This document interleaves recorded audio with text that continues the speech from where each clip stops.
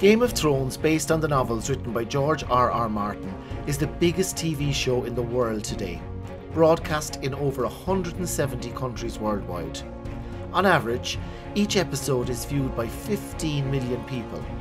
Many of us don't realise that HBO have been filming this hit show just a few hours up the road in Northern Ireland for nearly 10 years. You don't have to travel far to see why HBO chose this region as the perfect place to film Game of Thrones. From authentic medieval buildings to beautiful landscapes with far-reaching views, it is just the picture-perfect filming location. Home to more of the Seven Kingdoms locations than anywhere else in the world, it truly earns its title as Game of Thrones territory.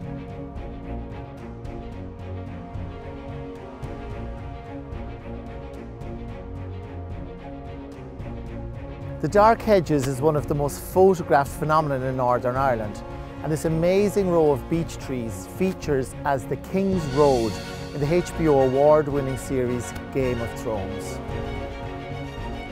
There are currently a staggering 25 publicly accessible locations for visitors to explore, and some of the dramatic scenery which forms the backdrop to much of the show's action can be found just 2 hours from Dublin in locations such as Ballantoy Harbour, Port Stewart Strand and Castle Ward in County Down.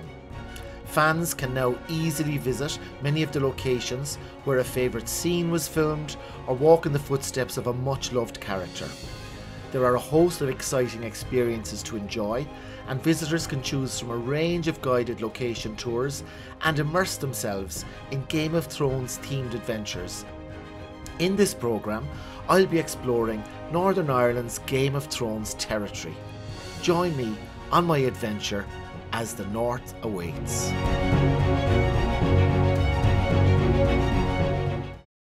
We're here today in Castle Ward, which of course is one of the main locations for the filming of Game of Thrones Winterfell.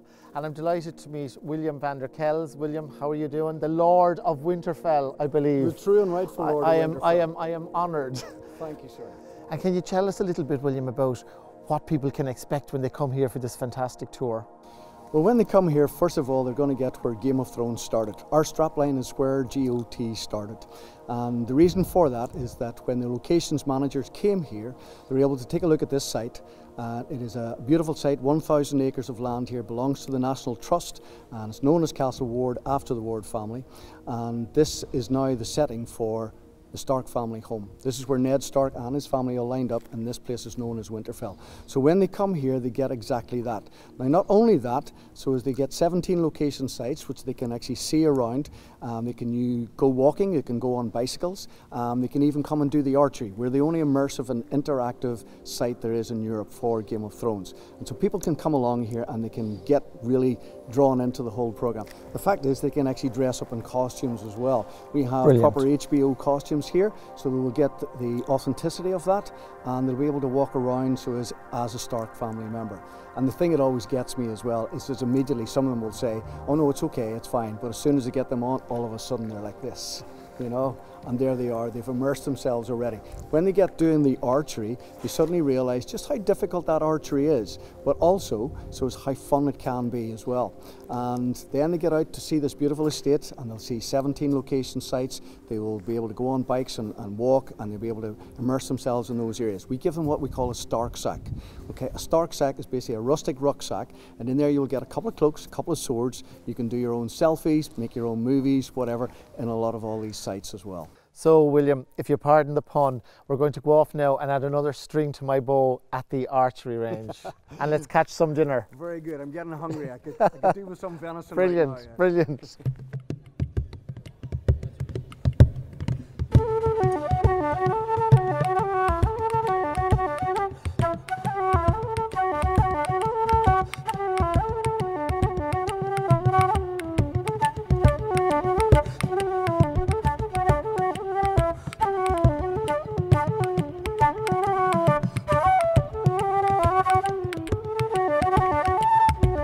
So Ed, the final piece of the jigsaw here is the cloak.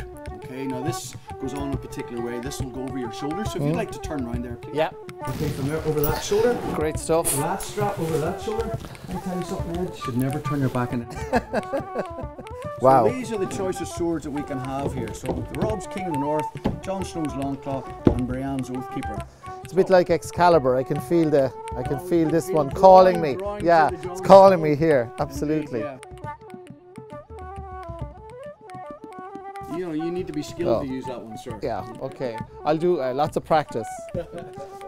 One of the things I do show people here is the fact is that they have some of the chainmail that they would use. So that basically goes over your head like this. So that would protect you in this particular fashion. But I just want to give you an idea. Hold that for me, please. Wow. Gee, but that's heavy. If you can imagine, some people wore this, not just across their neck, but down their arms, maybe even a vest made out of it, and sometimes down their thighs. You probably weighed about another 30 pounds more when you put your steel sword, you've got your chainmail on. You may even have a helmet. I mean, look at this thing. Just like that. Down over your head. Perfect. Wow. Now, big improvement. Pretty vicious. Big improvement. Yeah, I'm ready to go now. What we're going to do now is some archery. Archery was very, very important skills that the Stark family had to know about. First of all, you had to be able to hunt for your food. Okay, there were no supermarkets that were open in those days. Okay, so you had to hunt for your food. So wild boar, deer, venison, all that stuff would have been available to you. So you needed to have the skills to do that. We're going to go out to see if you have the skills to do that in the first place, to hunt for your food. Then also you needed it for fighting. Remember, sometimes it was a good thing to get your arrows sent off forth before the enemy got anywhere near you. Yeah. And sometimes these arrows would actually travel 100 meters. Wow. Okay, so length of a football field, not a problem. Okay, Ed. Great stuff, William. Make your way through the door there, we'll get out and do some archery. Terrific. So William, this is basically the whole experience, the Winterfell experience. So it starts off when people come up with the archery, is that right? Yeah, well, one of the things that we do here, Ed, is what we call a Ned session. Okay, Ned Stark was very strict about making sure that all his cohorts were able to shoot some arrows here. The reason being you need to be able to hunt for your food, but you also had to defend your castle. So what we're going to do now is do some archery. We're going to do it in the exact spot that Jon Snow, Robb Stark and young Bran were doing the practicing. Now, what you're going to do is turn the bow upright, and that red finger tab is where your 3 fingers goes off your first knuckle and actually grab hold of it. So just 3 fingers there. So out towards your target, you're going to the centre one. Okay. Keep your hips nice and square. And Yeah. I want you to draw basically your arm back. So, left arm needs to go out straight first. Yeah. Okay, and draw your arm back. Keep the left arm straight. Keep coming, keep coming. Bring your elbow up a little bit. Pull again, even further back. Don't be afraid of it. And loose, let go. See what happens. Okay. Wow. So unfortunately I didn't quite make the grade today, so I've got to stay in the stocks here for a while, but hopefully I'll be let out soon so we can continue with the programme. Yes, this is in reality Audley's castle. It's a 15th century castle, but all that's left now is the keep. The bonnage here would have been higher walls in here, as well as a promontory fort overlooking the rest of the Irish Sea and Strangford Lough itself. But this was the iconic scene for the Red Wedding, and that Red Wedding was actual factual history brought to bear here, where one clan in Scotland invited another to a banquet and slaughtered them all. And this is where Arya and the Hound would be coming along, Arya's first time coming back to try and meet up with her family. Unfortunately, the Red Wedding takes place here. Robb, Catelyn, so is Talisa are all killed at this place, with the nasty Walder Frey, who's basically tried to get Robb to marry one of his ugly daughters, and it's actually not that ugly at all. Edmure gets her eventually, Tully. But this is that actual spot where that fighting took place. Brilliant. The Stark family were more or less wiped out at that point. But no one else knew because most of the Stark family were away somewhere else. Now I'm off to meet the stars of the show, the direwolves Thor and Odin, who played Summer and Greywind in the series, and their owner, William Mulhall. So William, lovely to meet you. You're the owner of these beautiful dogs. Yes, yes. Can you tell us, was it difficult to train them for the programme? Well, actually, they're a highly intelligent dog naturally, so it was quite easy for them to be trained, and especially when they were trained by the best dog trainers in the world, that would help. They were trained by the same people who trained all the dogs used in Harry Potter. The same person who trained them, Hagrid's dog, Fang and all that, and I also trained the same dogs used in Marley, so they're trained by like the best. Okay, so you can see in front here now, Ed, this is an area where they use for the battlefields. Classic area, large fields, a little bit of scrub gorse in the middle of it all, and this was actually the scene of the Lannister camp. However, this field was also used for other things, like Baelor's battlefield, okay, as well, where the Horned Men came out to help. And again, that's what it's like eventually when the CGI comes in. But you can find little Tyrion out there in the middle of it all. So this actually happened in this particular field here. So this field was used for the Battle of the Five Kings. River Runs was the Baelor's battlefield, the Lannister camp and so on. And then Robb's camp, where we were just recently there at Audley's Castle. Next stop is Tollymore Forest at the foot of the beautiful Mountains of Mourne. Established in 1955, Tollymore was the first state forest park in Northern Ireland, covering an area of 1,600 acres.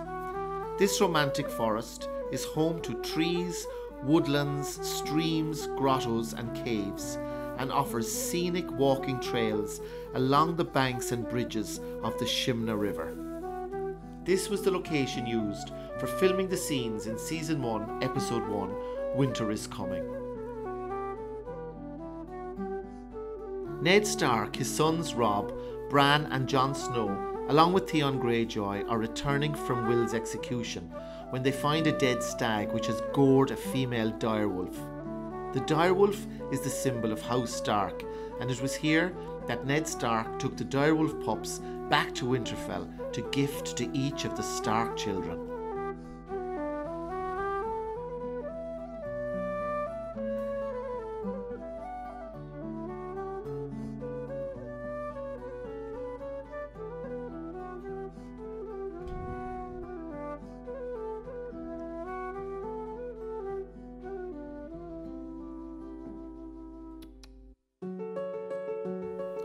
The Cistercian Inch Abbey, founded in 1180 by John de Courcy, was used as Robb Stark's camp at Riverrun in Episode 10, Season 1, Fire and Blood, where Robb learns that his father has been executed at King's Landing. The War of the Five Kings has begun.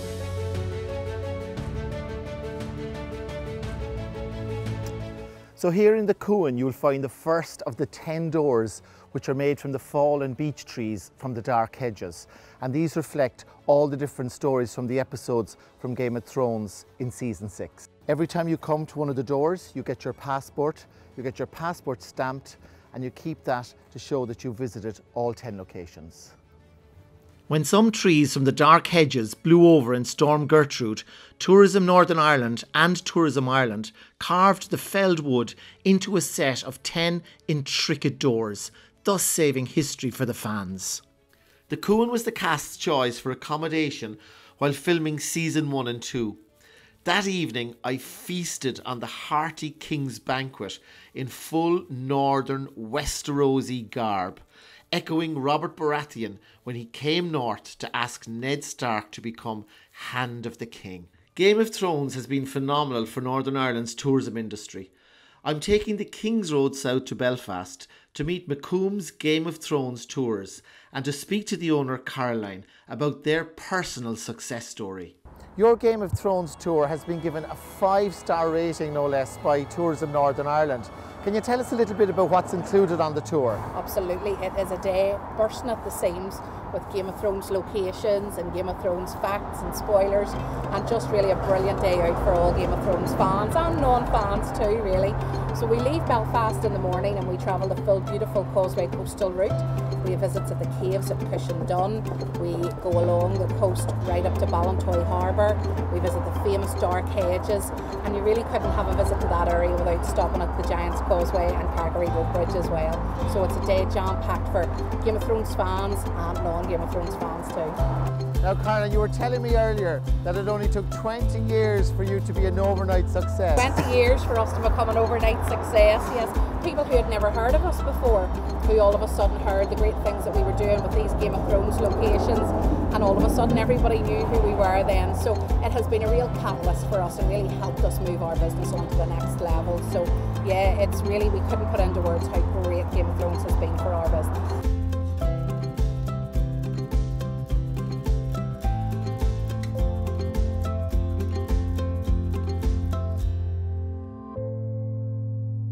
After my tour, I weaved my way to Belfast to the Ulster Museum's Game of Thrones tapestry, a 77-metre long hand-embroidered tapestry which narrates the highlights of the Game of Thrones story to date, and will continue to do so as the series continues.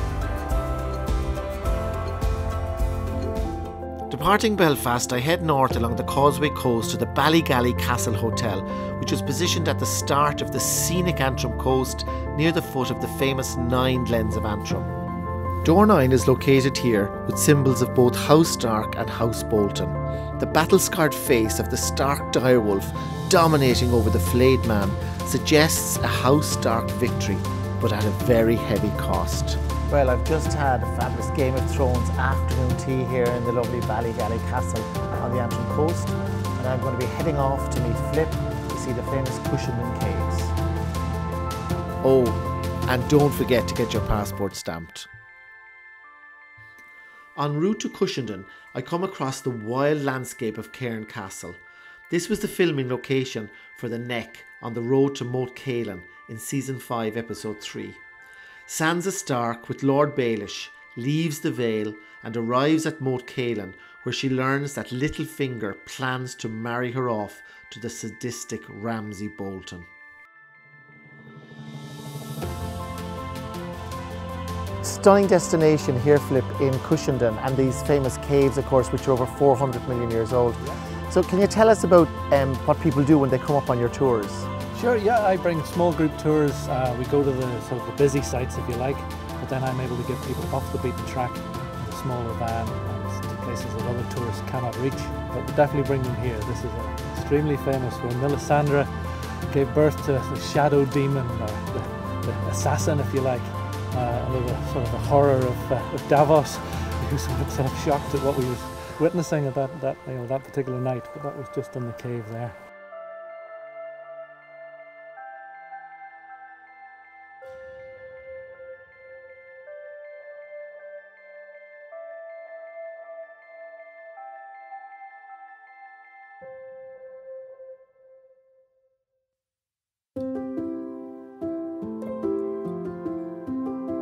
A quick stop in Mary McBride's bar in Cushenden to see door number 8, which chronicles Arya Stark's journey in the free city of Bravos. The scenic coastal road takes us to Murlock Bay on the Antrim coast, the location of Slavers Bay in Essos, where Tyrion Lannister and Ser Jorah land after being attacked by the Stone Men on the old Valerian Canal.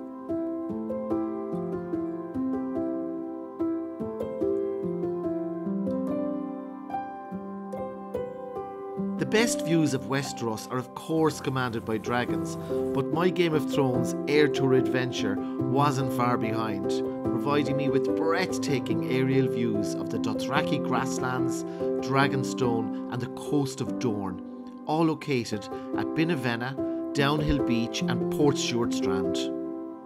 Downhill Beach is a magnificent 7-mile stretch of sand and surf offering a wealth of activities. Above the beach, the prominent Mussenden Temple is one of the most photographed buildings in Northern Ireland and offers breathtaking views of the North Coast to the counties of Derry, Donegal and Antrim.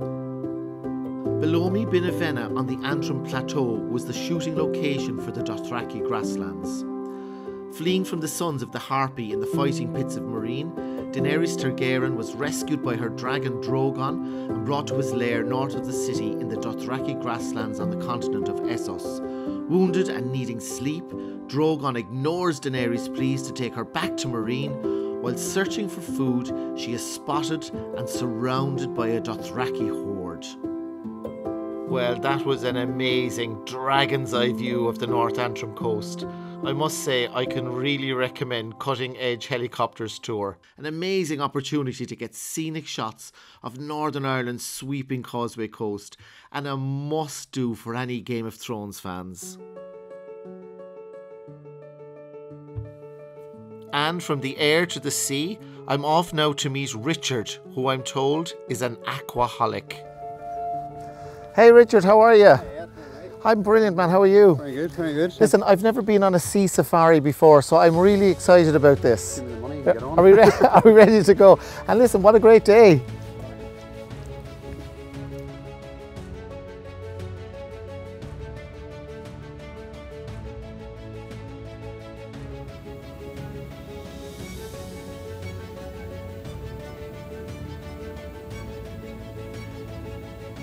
we leave Ballycastle on these fast boats, and we're covering a lot of the scenes that were used in the Game of Thrones, both the blue screens, the backgrounds, and actual scenes where they've been filmed on. And we've been involved in a lot of providing marine support as well in the Game of Thrones site, so we know quite a bit of what's actually happened and what scenes were filmed and what rocks were used and what cliffs were used as backdrops. It's fantastic. What are all the locations that you get to see? We'll go and visit Ballintoy, which is Ironlands, and we'll go around to Murdoch Bay. A few scenes were filmed there. Also, we have a fantastic fairhead behind us, which is amazing to look at even without Game of Thrones. Having the film maybe series, some of Series 3 and also some of Series 7 here as well. They also use the cliffs at Larry Ban, and also in that tour we include Carrigareed Road Bridge and other sites you will see on the north coast. And the other advantage is, of course, sometimes we have dolphins, minke whales, basking sharks come up alongside the boat as well.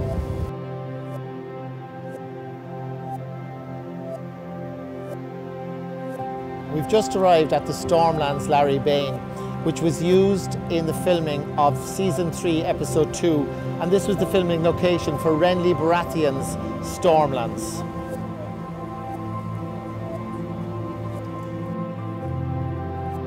So I've just landed in Ballintoy Harbour, which has been used in several scenes for the filming of Game of Thrones. First of all, it was used in Season 2 as Lordsport Harbour on Pike Island when Theon Greyjoy returned home, and it was used again in Season 4 for Dragonstone. So this is a big location on the Game of Thrones itinerary.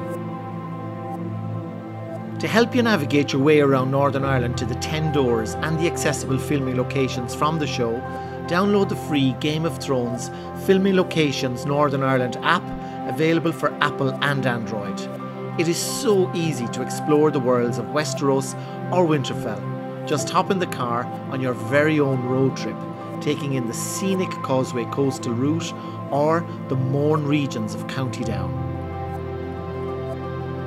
Whether you're a Targaryen or a Lannister, or not a fan at all, I promise you that you'll be enchanted by this magical land that is Northern Ireland. Let's just hope that Khaleesi's dragons aren't too hungry when you take the King's Road.